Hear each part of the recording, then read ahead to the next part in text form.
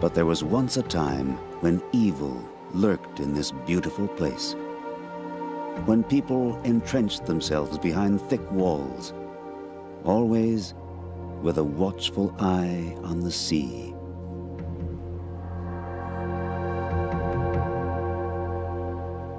For this was the pirates' hunting ground. They ruled these waters through the 17th and 18th centuries. Merciless and deadly, they turned the Caribbean into a vast battlefield.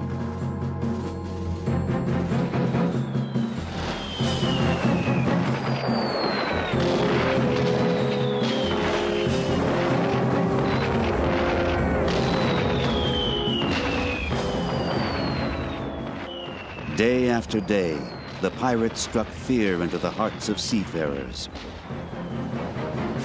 And then, one day, everything changed.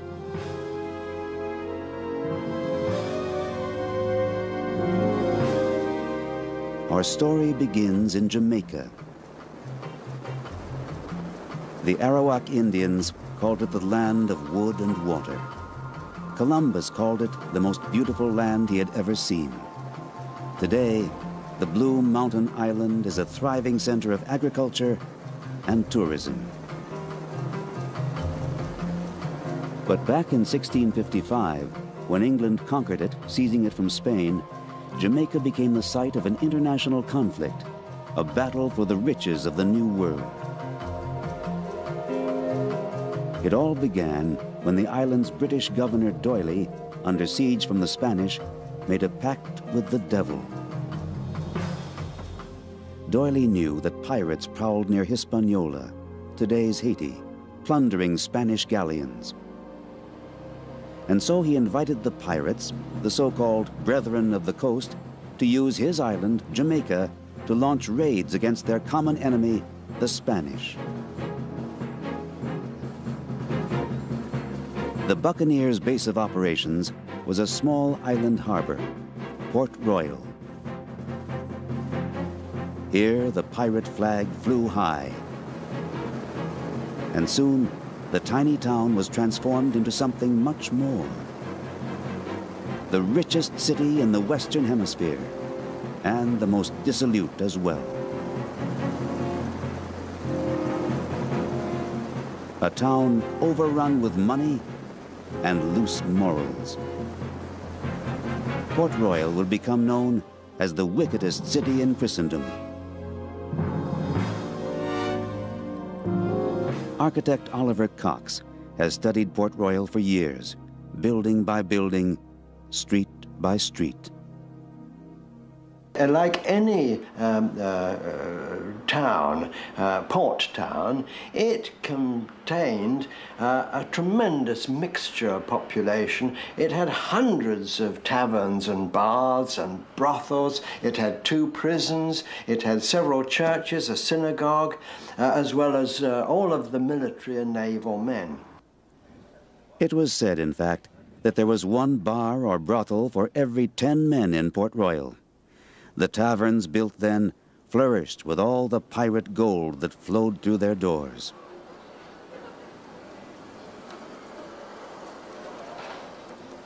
They said the main street of Port Royal was richer than Cheapside. Now that was the main trading street in the center of the city of London at the time. And most of those riches were due to just one thing: Jamaica's favorable location, for the island was situated in the heart of the Spanish trading route. Ships traveling from South America to Spain put in at Havana first, and they all passed right by Jamaica, by the Buccaneers of Port Royal. The ships from Cartagena were always full of treasure.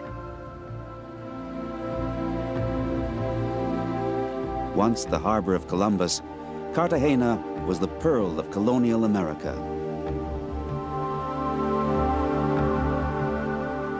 It was the treasure chest of the New World, the central shipping point through which the Spanish transferred all the plundered wealth of the conquistadors.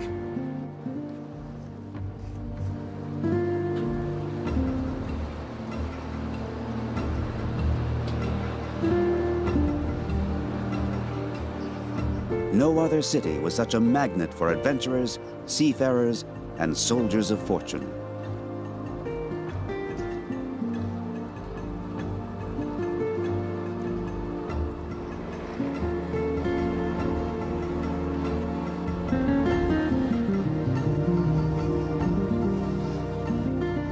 The treasures came from all across conquered South America.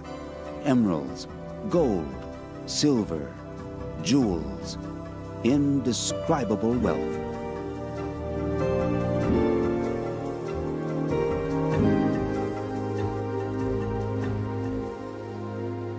In Cartagena, the treasure was well protected. But just beyond the fortified walls, the trouble began. For the voyage back to Spain was long and perilous, and on the way, only the harbor of Havana offered protection. Here, the fortified walls and heavy cannons of El Morro stood guard. But all around lurked danger. Pirates. The flag of the buccaneers could be seen clear across the Caribbean.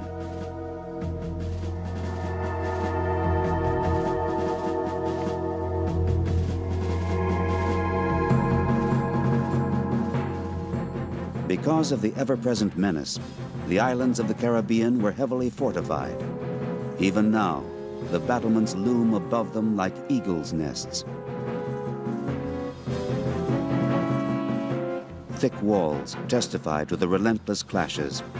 And they were not only against the buccaneers, for here, far from home, all the old European nations, England, France, Holland, and Spain, all were engaged in a struggle for power, a struggle to capture the incredible wealth of the Americas.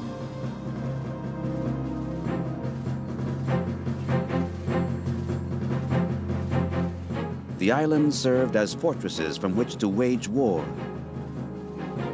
The naval battles around them were long and fierce, and many great ships were sent to the bottom of the sea.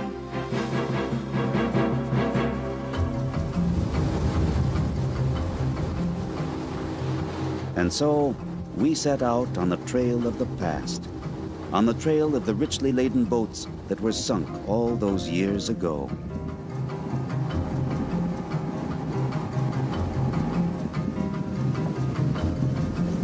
For centuries, the debris from the naval battles, the wreckage of pirate attacks, has been lying in the depths of the Caribbean. All around the islands of the West Indies, scattered on the seabed, are the bits and pieces which have survived the years.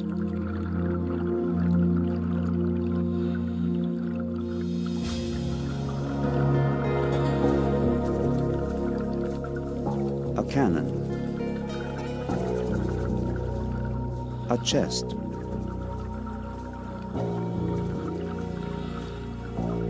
Ship's planks.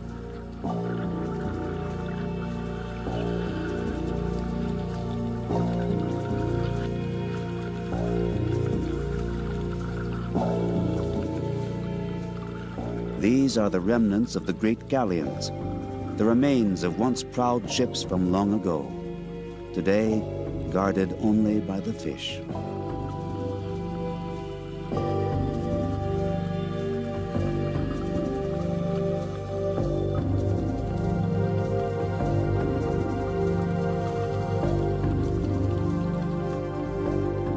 Cannonballs brought these and so many other ships to an untimely demise, the vicious handiwork of the pirates.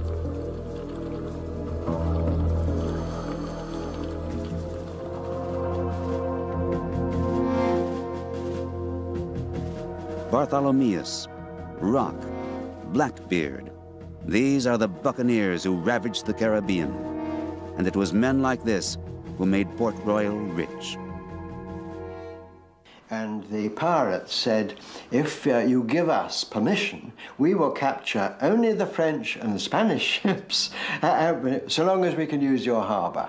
And from that moment, from 1655 to 1690, the city grew at a faster rate than any new towns built since the last war, at a huge rate. And it became from nothing to a city of 1,000 people. Of all the pirates, it is mainly the infamous Henry Morgan who became synonymous with Port Royal. After each of his notorious raids, he always returned to the harbor. Historian Roderick Ebanks recalls Morgan's impact on the city. Morgan was one of the best-known pirates, buccaneers in his time. He seems to have been a man who had a lot of leadership ability, and so he was able to organize the largest number of pirates who operated from Port Royal. He was a very brutal, very violent man who used terrorism to frighten the Spanish, and he brought millions of dollars worth of bullion and silver and gold into Port Royal. This money financed trading activities, and it also helped to finance the slave system that was set up in Jamaica. Amazingly enough, Henry Morgan was knighted and made lieutenant governor of the island in 1672. The town became a trading center to rival even Britain. These were the best of times for Port Royal. The money flowed through Port Royal like water through a sieve. They have a saying in Jamaica, easy come, easy go. So the pirates would come in with a lot of money and they would spend it in the taverns and the brothels, they would gamble it out. But then, one day, everything changed. On June 7th, 1692, tragedy struck, and the city trembled when a terrible earthquake shook the island, and the seas rose up. In one terrible instant, the force of nature descended upon this dissolute city like the wrath of God. One eyewitness, the priest Emmanuel Heath, described the events. I found the ground rolling and moving under my feet. I saw the earth open and swallow up a multitude of people, and the sea mounting in upon us over the fortifications.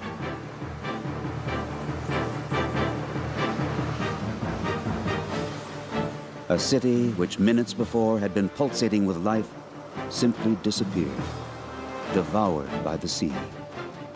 The fortifications built against foreign enemies were no use against the greater foe, nature. Before the earthquake, Port Royal covered an area of 60 acres. After the catastrophe, less than half, only 25 acres, remained. Port Royal was now cut off from the mainland. The wounds inflicted upon Port Royal by the earthquake have yet to heal. It is now only a shadow of its former self. The old Port Royal, a sunken city. Even the old cemetery with the grave of Henry Morgan was swallowed up by the sea. A new cemetery had to be established to bury all the dead, crushed under collapsed walls or washed up by the sea. In all, 2,000 people died, almost the entire population.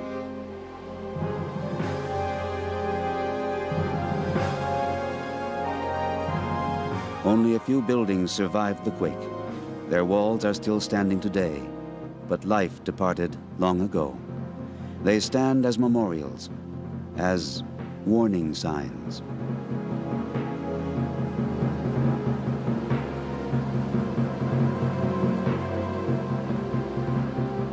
Fort Charles, too, lingers like a ghost town.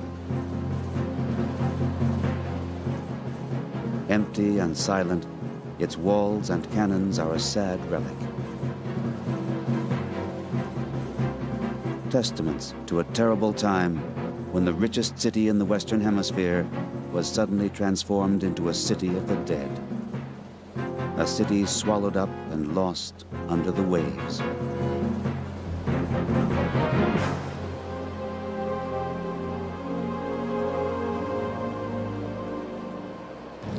The sunken city begins about 400 yards down the coast, and it gradually angles out until it reaches that beacon. Then from the beacon it comes across to the Coast Guard facility to Chocolate Hall, the present parade ground. So all of this is Sunken City. All of this is that part that has never ever been reclaimed. The sunken city. We want to see it, a metropolis buried beneath the waves. For it was not only walls and buildings that were devoured by the sea in 1692, but unimaginable riches. The gold and silver of one of the wealthiest cities in the world, as Michael Cox confirms. There is, under the water here, a hidden treasure, you're right. There is also a treasure under the lower parts of the land, which has been subsequently filled up. And so the treasure is not for treasure seekers and not easy for them to find. And the government of Jamaica try and make sure that treasure seekers don't come diving there. The temptations of the sunken city are great. But right behind any would-be treasure hunters is the Coast Guard.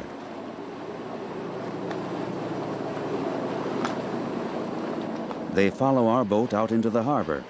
Not for one moment do they let us out of their sight.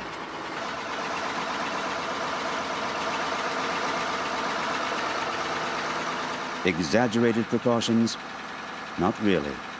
Already, too many treasures have disappeared, snatched up by illegal diving expeditions. Only with the Coast Guard's agreement, only with their accompaniment, will they let us dive at all.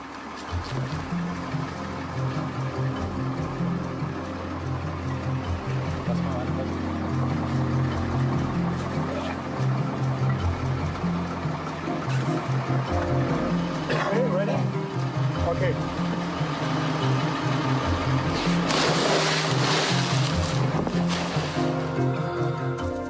Below the surface, visibility is limited to a few yards. The first thing discernible on the seabeds are the traps left by island fishermen. But there is no gold shimmering in these cages, just a few fat moray eels.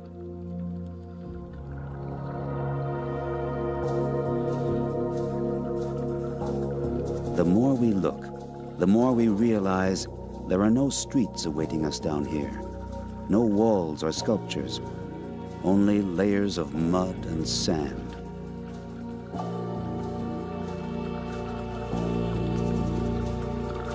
The sunken city, you have to imagine it.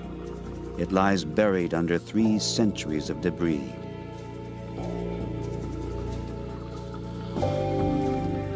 In the past few decades, several teams of archaeologists have searched the seabed here.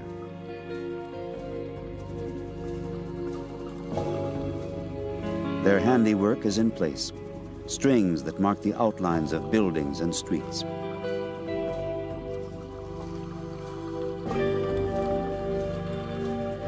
But it's a hard task. To uncover the old Port Royal, they have to make their way through thick layers of silt and coral, only to find that days later, their work was in vain.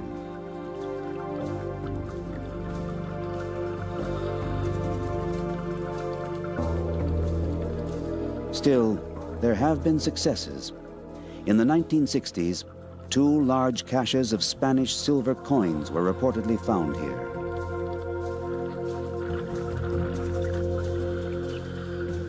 And everyone who has had any dealings with Port Royal is certain of one thing. There are many more treasures to be discovered in the sunken city. For here in the sand lies gold, the dream of every treasure hunter.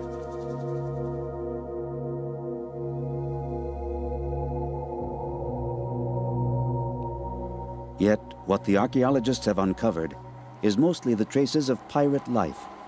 So far, The greatest finds have been mere fragments. In Port Royal's museum, the old military hospital, lie the treasures, priceless pieces of the past. Some are the rich goods of trade ships, some the actual personal possessions of pirates, revealing the way they lived.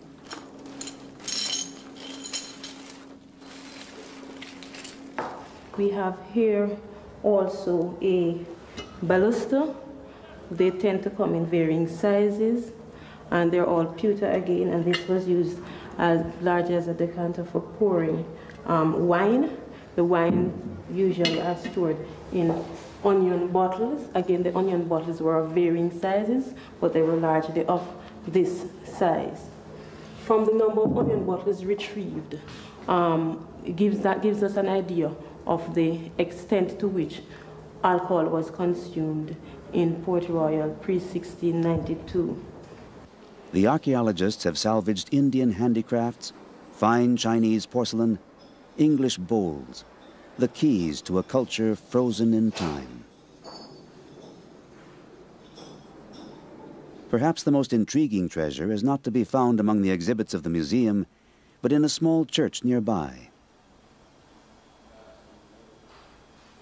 The silver service of the top pirate of all, Henry Morgan.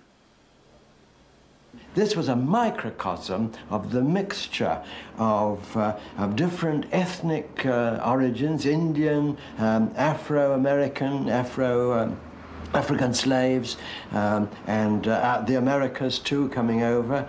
They were all mixed together, living cheek by jowl. And of course, having to live together in that way was totally different from any other part of the plantation lands, where the blacks were in one little slave quarter and the rich plantation owners had great castles to themselves. Welcome to Jamaica, where the rum come from. The rum come from, where the rum come from. Welcome to Jamaica, where the rum come from. Relax and have some fun. Today, Port Royal is a quiet little town, easygoing, laid back. The inhabitants have their share of contemporary problems and graces. But modern as they are, the people here still appreciate their island's remarkable history, its extraordinary past. For strange as it may seem in today's world, they are the heirs of a unique heritage.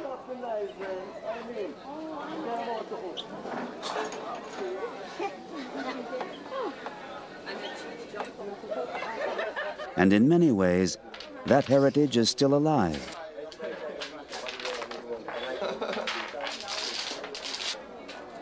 Here, they still tell tales of the days when pirates roamed these streets, still boast on the waterfront of the buccaneer legends.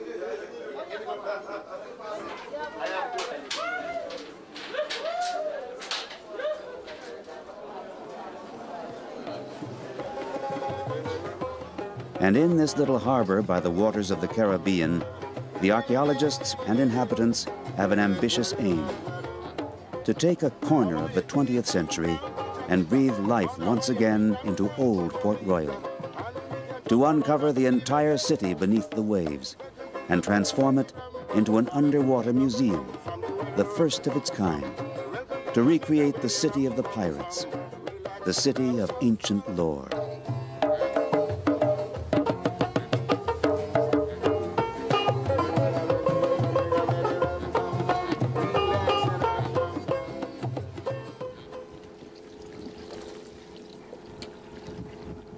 Robert Stevens is involved in the planning. One of the most important aspects of this project is that we're developing this for Jamaicans. And because it is going to be so fantastic, we would like to share it with foreign visitors who come to Jamaica.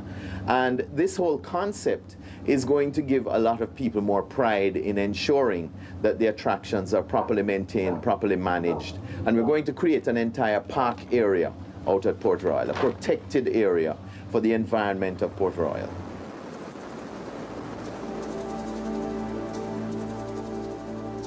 To fuse the present and the past, that is the dream.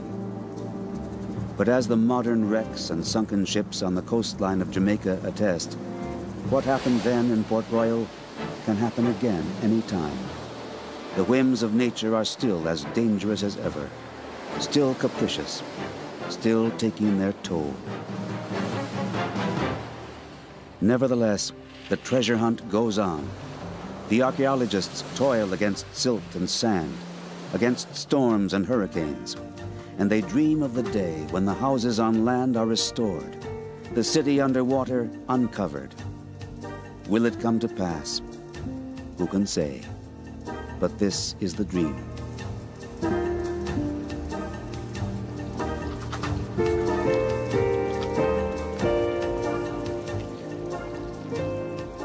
For now, a lethargic calm pervades the remains of the once so rich and riotous city. There is a legend that, on a clear day, the sunken treasure of Port Royal can be seen glittering in the water. Day by day, as the fishermen glide out over the waves, beneath them slumbers the sunken city.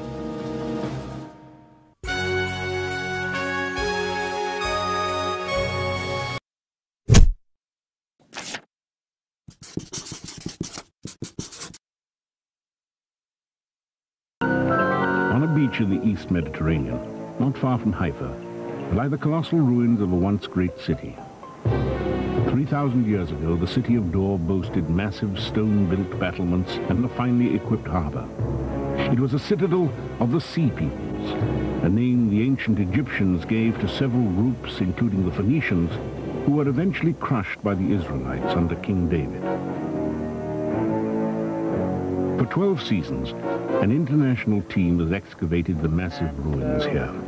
On August the 13th, 1992, University of California archaeologist Andrew Stewart was just about to wind up another season at the dig. One more day of hurried recording and cleanup was left. And then the unexpected happened. And Ranveer, the square supervisor, came over to me after about half an hour and said, Andy, it was about that rubble that you asked us to dig. And I said, yeah. He said, we got rid of it yet? He said, actually, we got rid of most of it, but there's a foot sticking out of it, and it's human. For the next 11 hours, the team raced to uncover the skeleton pinned under the rubble. As the bones emerged, so did the clues. The pelvis was broad, and so could only have belonged to a woman. The excavators judged that she was in her 30s.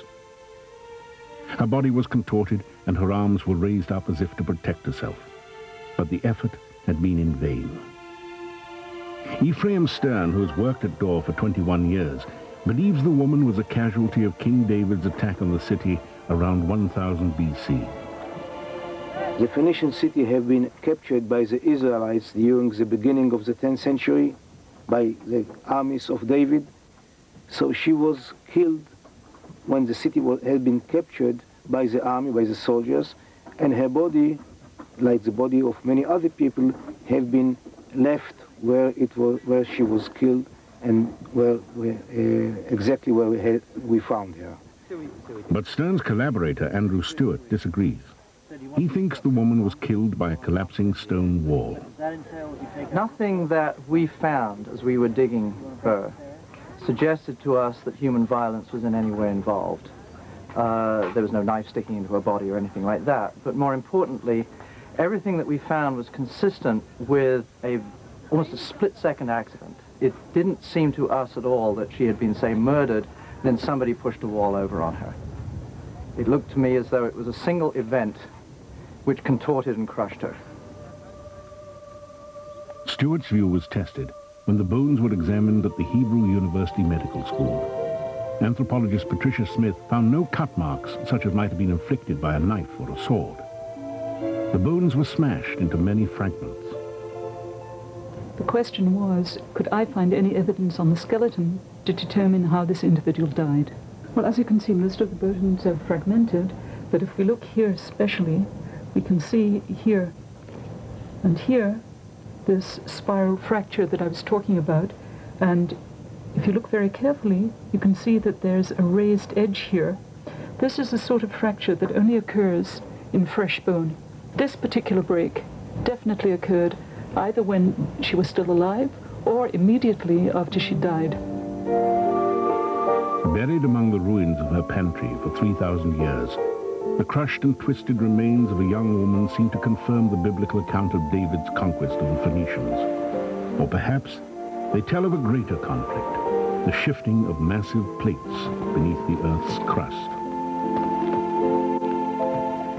I think what happened, judging by the rocks that we found on her, was that the wall began to fall, for whatever reason. She turned around to flee, and it caught her as she was turning around. And a rock seems to have hit her in the pelvis, another in the rib cage, and a third on the head. And when she turned, her foot twisted and broke.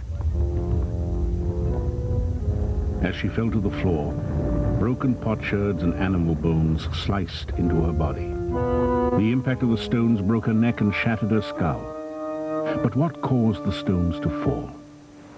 The earthquake possibility has been pursued by earth scientist Amos Nur. He thinks there's good evidence that at least 9 other sites in northern Israel suffered severe damage around 1000 BC, the date of Dor's destruction. His quest for clues about ancient earthquakes took on a dramatic new meaning one day in October 1989.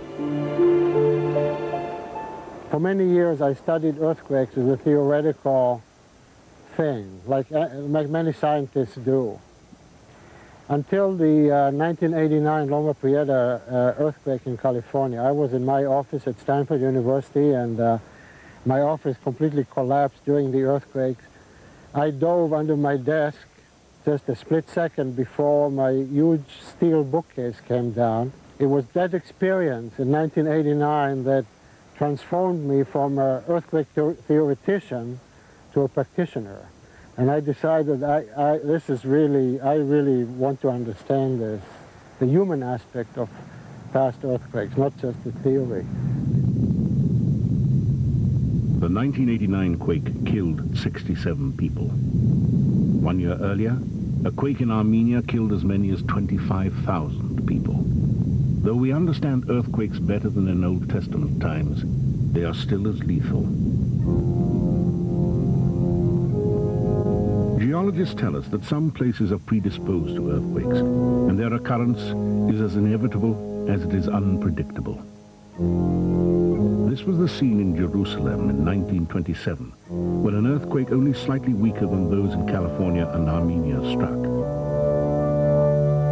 The threat lies in the 2 great fault systems that cut across the Holy Land. One runs north-south. Along it lie the Sea of Galilee, the River Jordan, and the Dead Sea.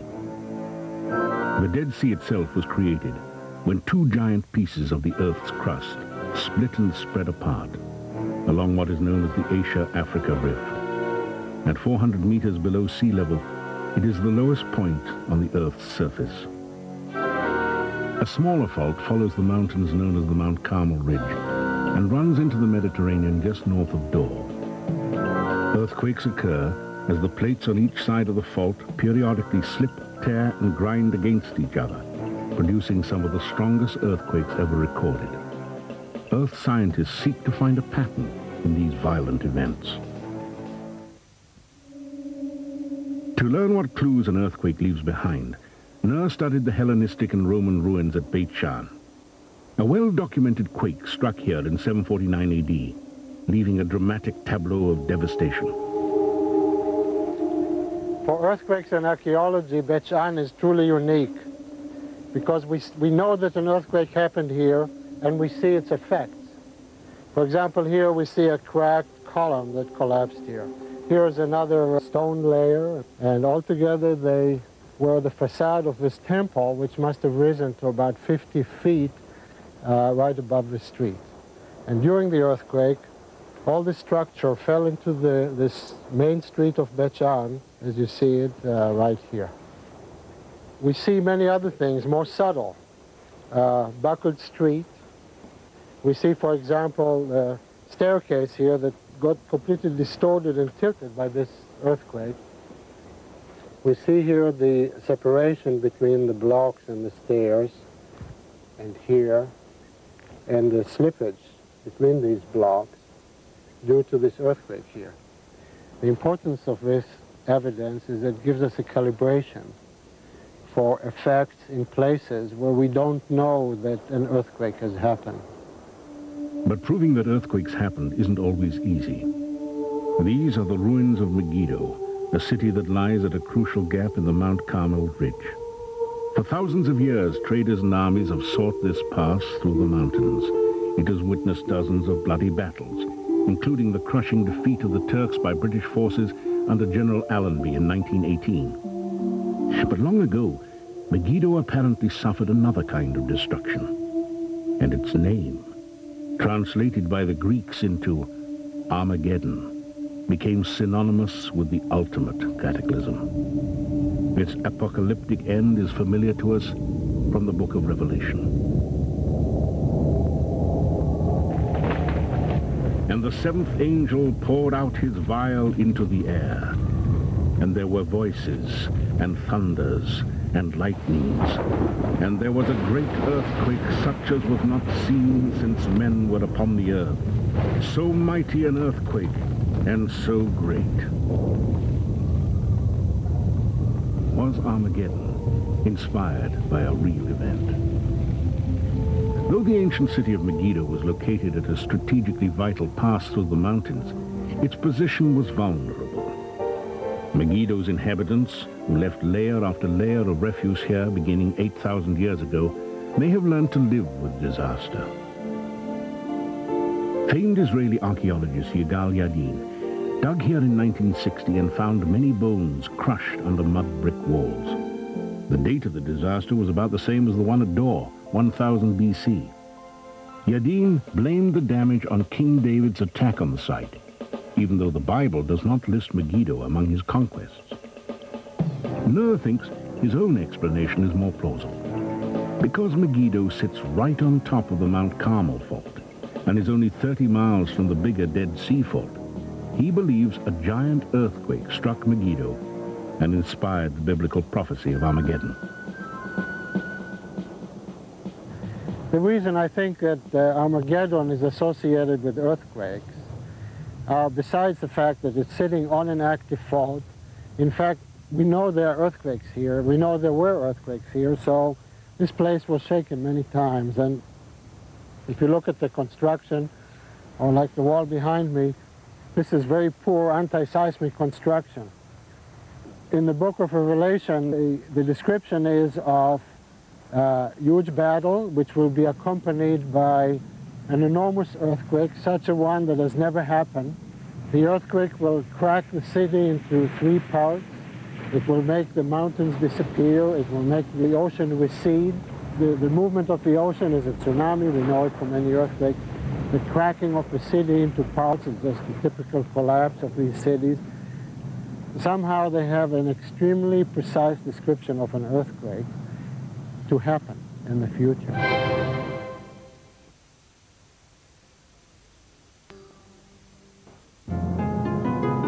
Yet another site in northern Israel has yielded signs of earthquakes. The great mound of Hatzor lies a few miles from the Sea of Galilee. More than 3,000 years ago, it was an important cult center of the Canaanites. Later, under the reign of King Solomon, the city became a key strategic center for the Israelites. Amnon ben Tor has dug here for the last 4 years. Most of what you can see today on the Acropolis of Hatzor, where we are, dates to the Israelite period. It starts with the 10th century, not the city, but the monument that I'm referring to, the gate just behind us and the city wall, attributed to the 10th century to King Solomon. It is mentioned in the Book of Kings that Solomon built Hatzor, Megiddo, and Gezer, 3 large sites in the country, and most probably this is indeed of the days of King Solomon. Well, we can tell by the pottery that it is of the 10th century. So this is one important monument. Yigal Yadin also dug at Hatzor in the 1960s. Though he seems to have ignored the possibility of earthquake damage at Megiddo, the idea suddenly took hold of him at Hatzor. The crucial evidence came from Stratum 6. Stratum 6, according to Yadin, was destroyed sometime towards the middle of the 8th century by an earthquake referred to in the biblical narrative, the famous earthquake in the time of Amos. And archaeological evidence for that, according to Yadin, is that many of the walls which he found are tilted, and this, according to Yadin, cannot be explained by any human destruction, any human causes. Only nature could create such a destruction, hence earthquake. Yadin linked the tilted walls he'd uncovered to an earthquake mentioned in 2 Old Testament books, Amos and Zechariah. Most biblical scholars put the date at around 760 BC. In Chatzor, for example, we have a beautiful case of destruction by an earthquake. It's beautiful because in the site itself, there is tremendous evidence for collapse of a building and broken parts and so on. And we also have a biblical description of the same earthquake. It happens during Uzziah's time in about 750 BCE, and presumably devastated the entire country. It is perhaps too easy to attribute a city's destruction to an earthquake.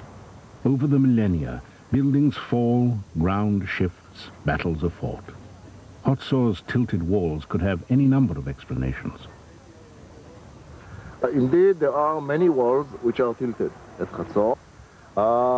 There may be other causes, the topography, the slope. I don't know if anyone would ever be able to be positive about the cause of destruction here.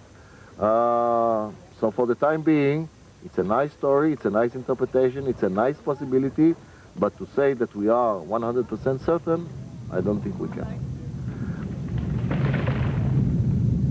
The terror of earthquakes is synonymous with destruction and death. But in one of the most familiar yet curious of all Old Testament stories, an earthquake may be considered a miracle.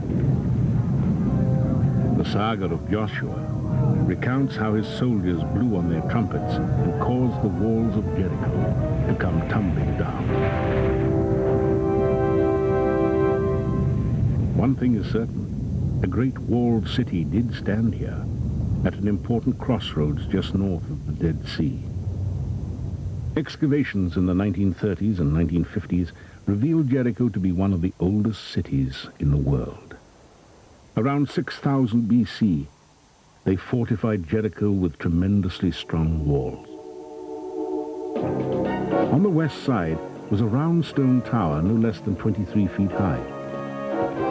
The Jericho that Joshua's army may have confronted belongs to a later era, around 1400 BC. Here, archaeologists have also found evidence of huge defensive walls and the victims of a violent disaster.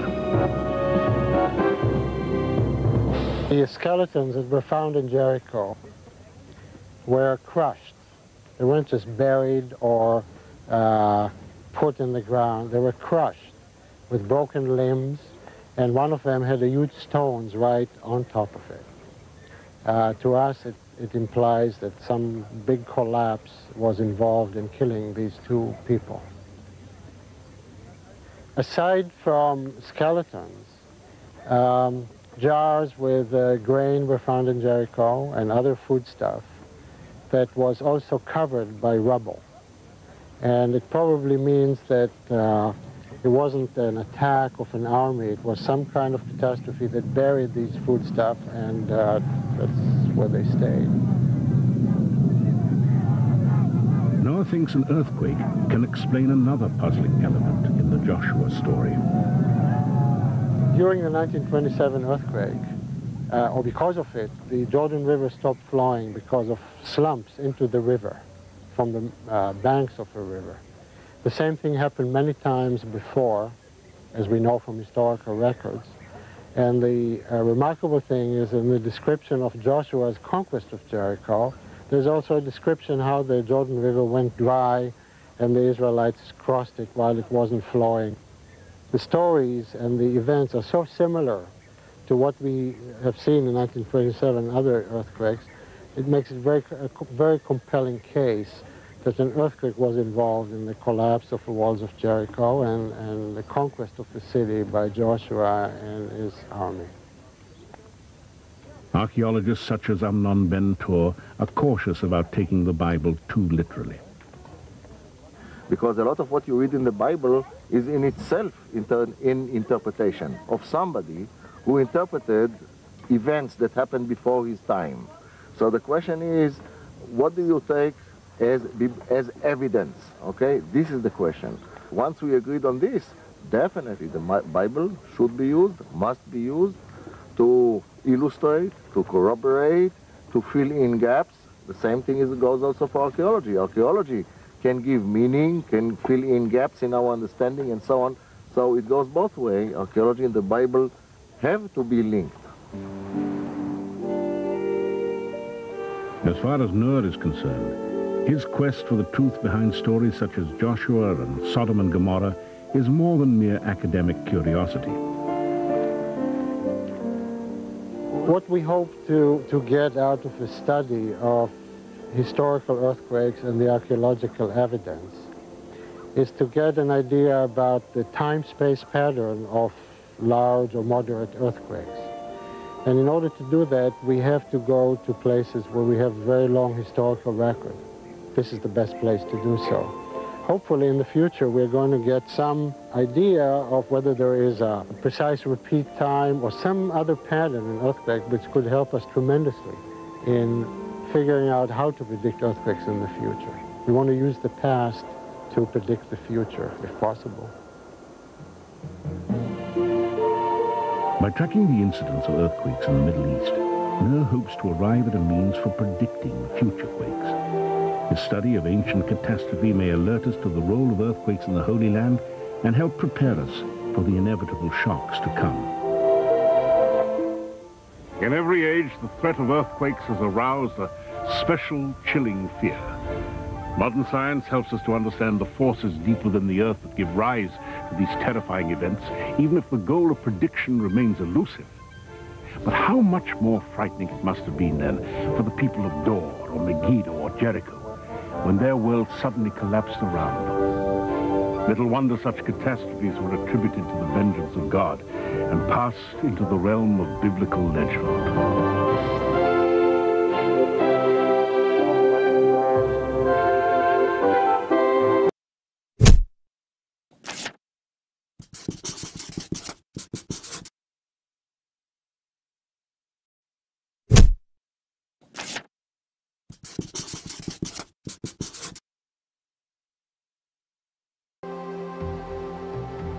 But there was once a time when evil lurked in this beautiful place, when people entrenched themselves behind thick walls, always with a watchful eye on the sea.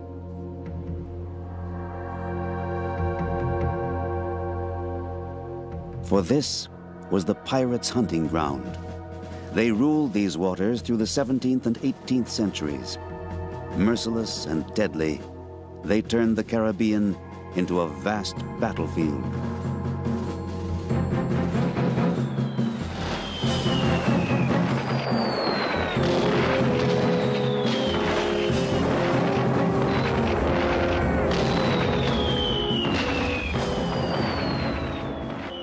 Day after day, the pirates struck fear into the hearts of seafarers. And then, one day, everything changed.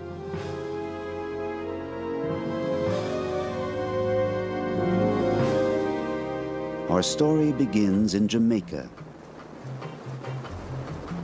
The Arawak Indians called it the land of wood and water. Columbus called it the most beautiful land he had ever seen. Today, the Blue Mountain Island is a thriving center of agriculture and tourism. But back in 1655, when England conquered it, seizing it from Spain, Jamaica became the site of an international conflict, a battle for the riches of the New World. It all began when the island's British governor D'Oyly, under siege from the Spanish, made a pact with the devil.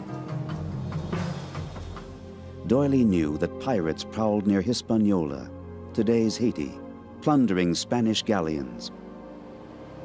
And so he invited the pirates, the so-called Brethren of the Coast, to use his island, Jamaica, to launch raids against their common enemy, the Spanish. The Buccaneers' base of operations was a small island harbor, Port Royal. Here, the pirate flag flew high. And soon, the tiny town was transformed into something much more. The richest city in the Western Hemisphere, and the most dissolute as well. A town overrun with money and loose morals. Port Royal would become known as the wickedest city in Christendom.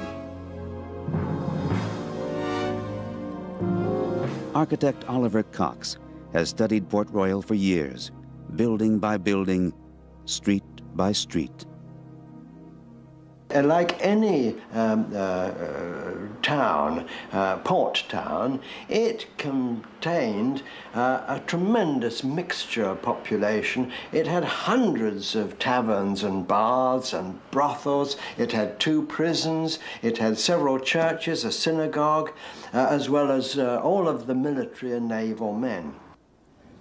It was said, in fact, that there was 1 bar or brothel for every 10 men in Port Royal. The taverns built then flourished with all the pirate gold that flowed through their doors.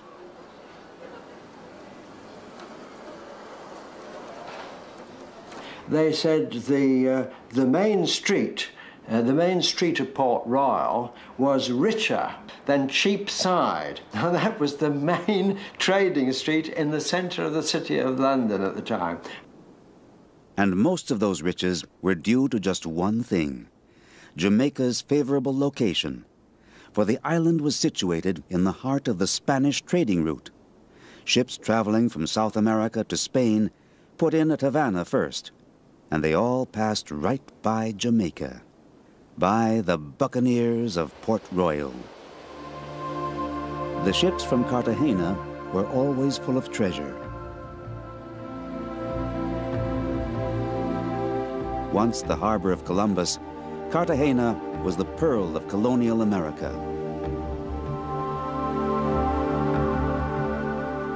It was the treasure chest of the New World, the central shipping point through which the Spanish transferred all the plundered wealth of the conquistadors.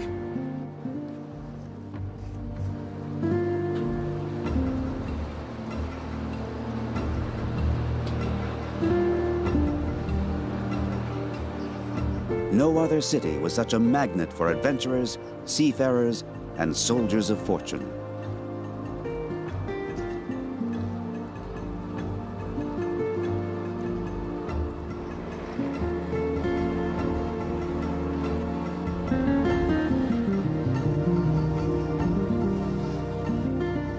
The treasures came from all across conquered South America: emeralds, gold, silver, jewels, indescribable wealth.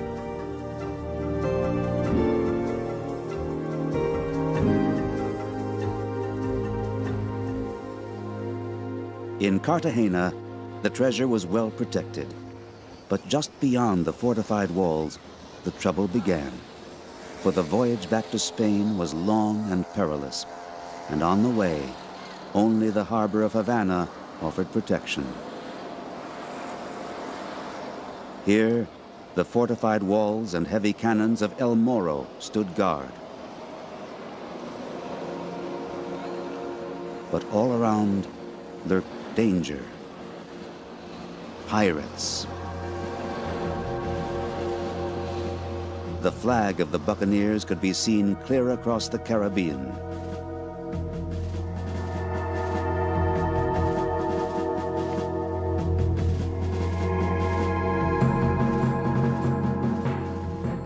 Because of the ever-present menace, the islands of the Caribbean were heavily fortified. Even now, the battlements loom above them like eagles' nests.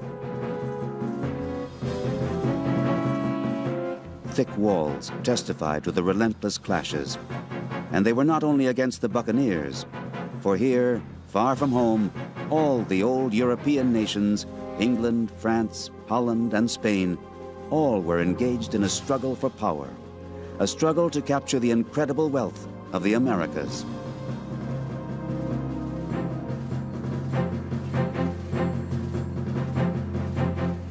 The islands served as fortresses from which to wage war. The naval battles around them were long and fierce, and many great ships were sent to the bottom of the sea.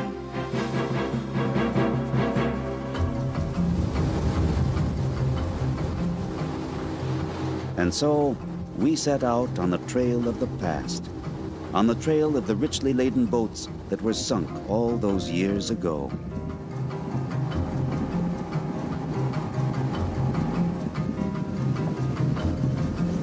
For centuries, the debris from the naval battles, the wreckage of pirate attacks, has been lying in the depths of the Caribbean. All around the islands of the West Indies, scattered on the seabed, are the bits and pieces which have survived the years.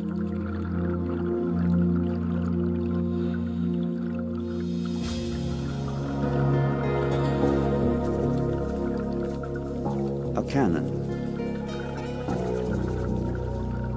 a chest,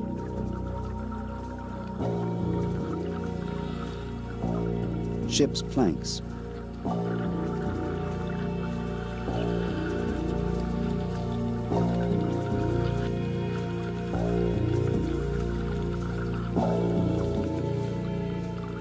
these are the remnants of the great galleons, the remains of once proud ships from long ago, today guarded only by the fish.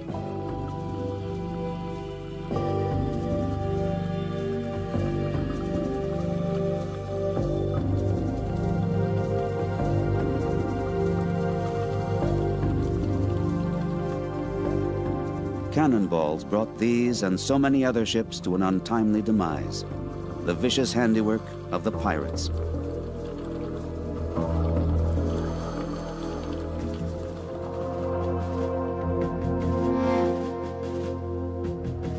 Bartholomeus, Rock, Blackbeard, these are the buccaneers who ravaged the Caribbean, and it was men like this who made Port Royal rich. And the pirates said, if you give us permission, we will capture only the French and the Spanish ships, so long as we can use your harbour. And from that moment, from 1655 to 1690, the city grew at a faster rate than any new towns built since the last war, at a huge rate. And it became from nothing to a city of 1,000 people. Of all the pirates, it is mainly the infamous Henry Morgan who became synonymous with Port Royal. After each of his notorious raids, he always returned to the harbor. Historian Roderick Ebanks recalls Morgan's impact on the city. Morgan was one of the best-known pirates, buccaneers in his time. He seems to have been a man who had a lot of leadership ability, and so he was able to organize the largest number of pirates who operated from Port Royal.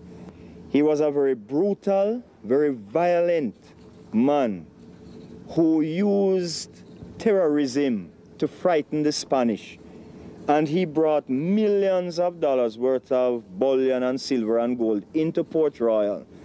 This money financed trading activities, and it also helped to finance the slave system that was set up in Jamaica. Amazingly enough, Henry Morgan was knighted and made lieutenant governor of the island in 1672. The town became a trading center to rival even Britain. These were the best of times for Port Royal. The money flowed through Port Royal like water through a sieve. They have a saying in Jamaica, easy come, easy go. So the pirates would come in with a lot of money and they would spend it in the taverns and the brothels, they would gamble it out. But then, one day, everything changed. On June 7th, 1692, tragedy struck, and the city trembled when a terrible earthquake shook the island, and the seas rose up. In one terrible instant, the force of nature descended upon this dissolute city like the wrath of God. One eyewitness, the priest Emmanuel Heath, described the events. I found the ground rolling and moving under my feet. I saw the earth open and swallow up a multitude of people, and the sea mounting in upon us over the fortifications.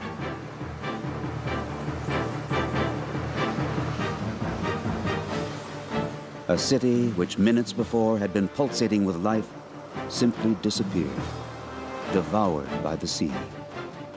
The fortifications built against foreign enemies were no use against the greater foe, nature. Before the earthquake, Port Royal covered an area of 60 acres. After the catastrophe, less than half, only 25 acres, remained. Port Royal was now cut off from the mainland. The wounds inflicted upon Port Royal by the earthquake have yet to heal. It is now only a shadow of its former self. The old Port Royal, a sunken city. Even the old cemetery with the grave of Henry Morgan was swallowed up by the sea. A new cemetery had to be established to bury all the dead, crushed under collapsed walls or washed up by the sea. In all, 2,000 people died, almost the entire population.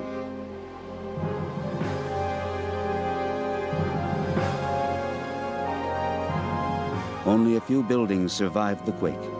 Their walls are still standing today, but life departed long ago. They stand as memorials, as warning signs.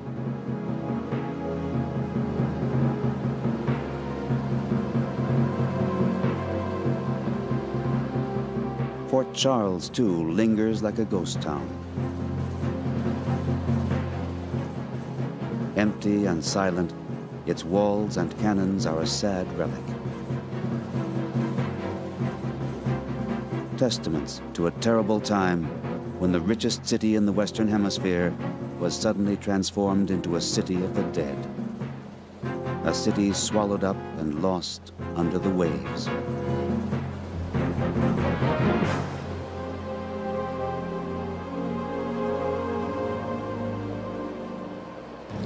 The sunken city begins about 400 yards down the coast, and it gradually angles out until it reaches that beacon.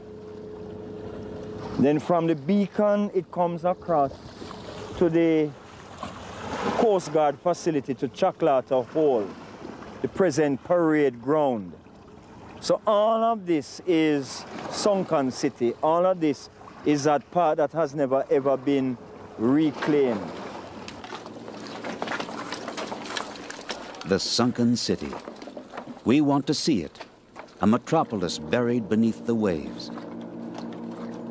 For it was not only walls and buildings that were devoured by the sea in 1692, but unimaginable riches. The gold and silver of one of the wealthiest cities in the world. As Michael Cox confirms. There is, under the water here, a hidden treasure, you're right. There is also a treasure under the lower parts of the land, which has been subsequently filled up. And so the treasure is not for treasure seekers and not easy for them to find. And the government of Jamaica try and make sure that treasure seekers don't come diving there. The temptations of the sunken city are great. But right behind any would-be treasure hunters is the Coast Guard.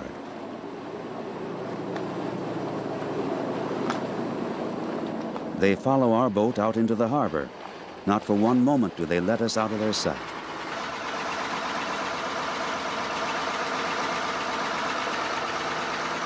Exaggerated precautions? Not really. Already, too many treasures have disappeared, snatched up by illegal diving expeditions. Only with the Coast Guard's agreement, only with their accompaniment, will they let us dive at all.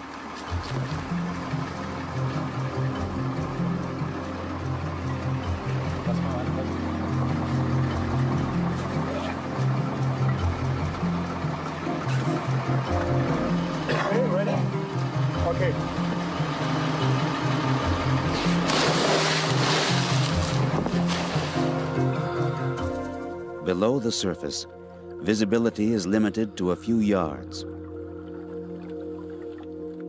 The first thing discernible on the seabeds are the traps left by island fishermen. But there is no gold shimmering in these cages, just a few fat moray eels.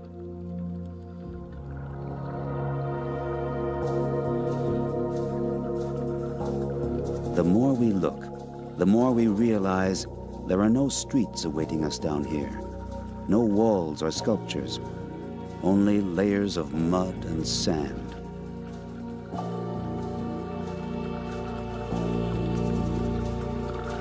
The sunken city, you have to imagine it. It lies buried under 3 centuries of debris.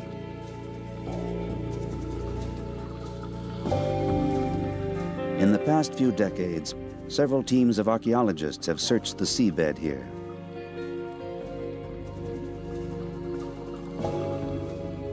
Their handiwork is in place, strings that mark the outlines of buildings and streets.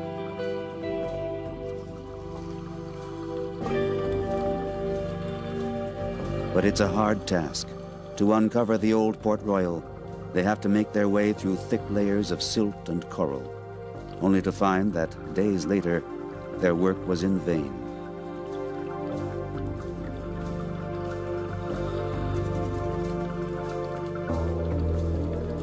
Still, there have been successes. In the 1960s, 2 large caches of Spanish silver coins were reportedly found here.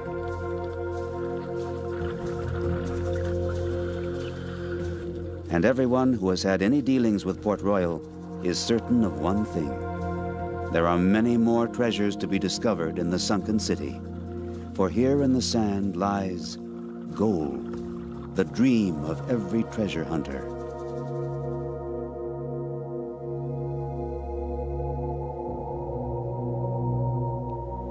Yet, what the archaeologists have uncovered is mostly the traces of pirate life.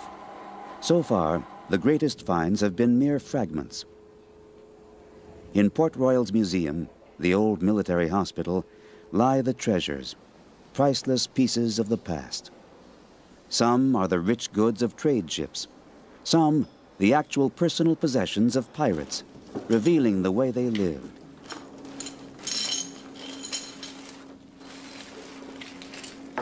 We have here also a baluster. They tend to come in varying sizes, and they're all pewter again, and this was used as large as a decanter for pouring wine.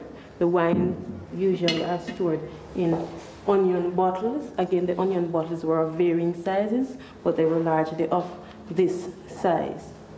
From the number of onion bottles retrieved, gives us an idea of the extent to which alcohol was consumed in Port Royal pre-1692.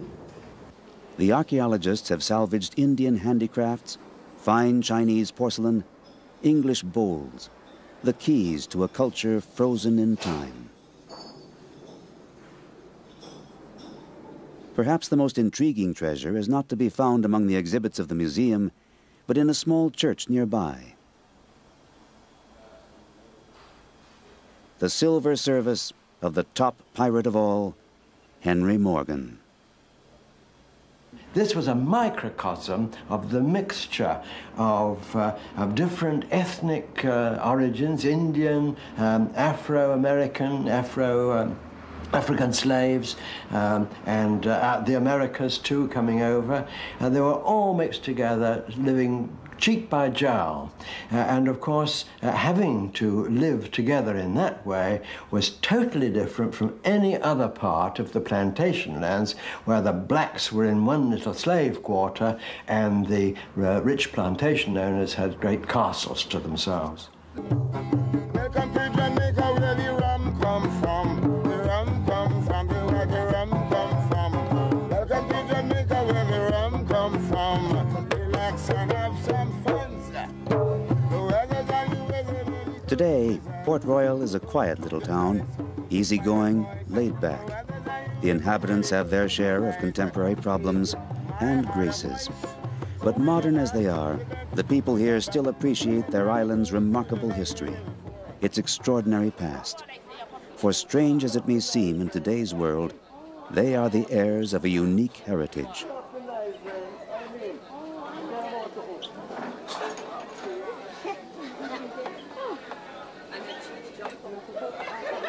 And in many ways, that heritage is still alive.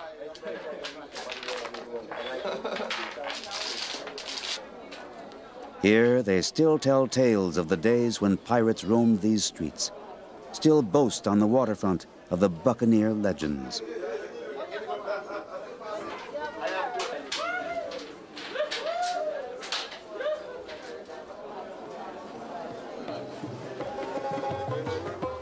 And in this little harbor by the waters of the Caribbean, the archaeologists and inhabitants have an ambitious aim: to take a corner of the 20th century and breathe life once again into old Port Royal, to uncover the entire city beneath the waves and transform it into an underwater museum, the first of its kind, to recreate the city of the pirates, the city of ancient lore.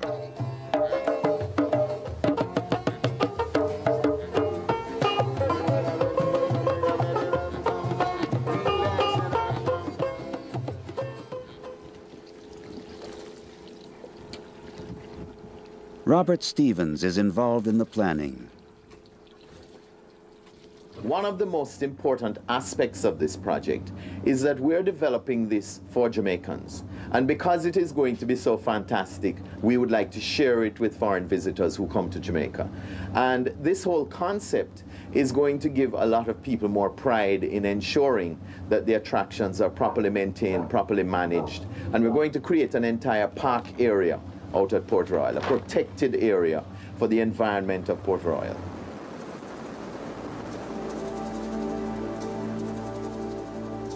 To fuse the present and the past, that is the dream. But as the modern wrecks and sunken ships on the coastline of Jamaica attest, what happened then in Port Royal can happen again any time. The whims of nature are still as dangerous as ever, still capricious, still taking their toll. Nevertheless, the treasure hunt goes on. The archaeologists toil against silt and sand, against storms and hurricanes, and they dream of the day when the houses on land are restored, the city underwater uncovered. Will it come to pass?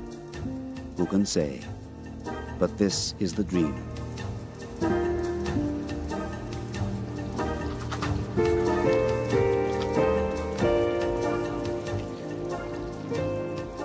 For now, a lethargic calm pervades the remains of the once so rich and riotous city.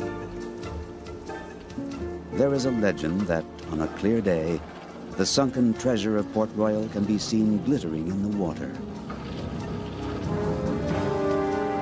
Day by day, as the fishermen glide out over the waves, beneath them slumbers the sunken city.